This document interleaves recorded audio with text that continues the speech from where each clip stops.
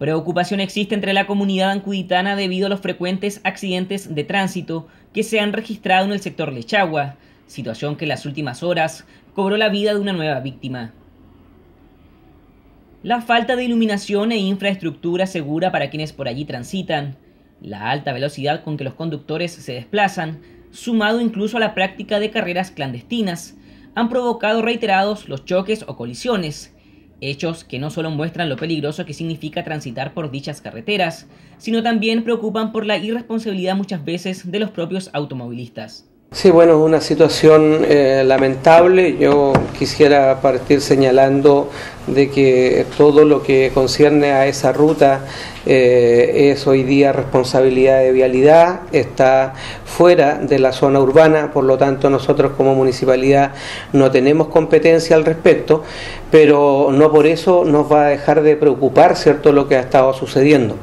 Yo la semana recién pasada sostuve una reunión con la Junta de Vecinos, 1 de mayo, donde entre muchos temas abordados, una de las preocupaciones tenía que ver justamente con la alta velocidad, ¿cierto?, principalmente los fines de semana y durante la noche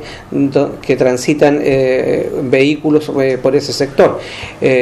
También me manifestaban de que en más de alguna oportunidad estos vehículos habían perdido, ¿cierto?, el control y se han ingresado a propiedades particulares, destruyendo cercos y parte también de la vivienda. Es por eso que hemos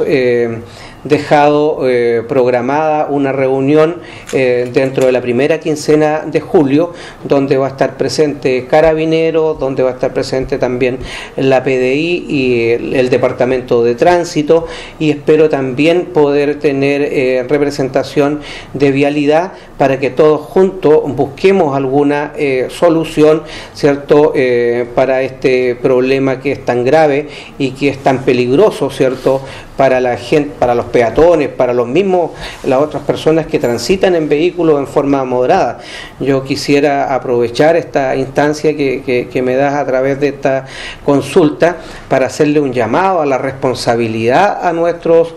conductores, para hacerle un llamado de atención, que sepan, ¿cierto?, de que están sus vidas en juego, que sepan también que ponen en riesgo la vida de mucha gente al actuar de esa forma, ¿cierto?, con esa irresponsabilidad. El alcalde Carlos Gómez dijo conocer las demandas de los residentes, por lo que aparte de hacer un llamado a la prudencia a la hora de conducir, señaló que se están haciendo las gestiones para buscar soluciones a lo que allí sucede.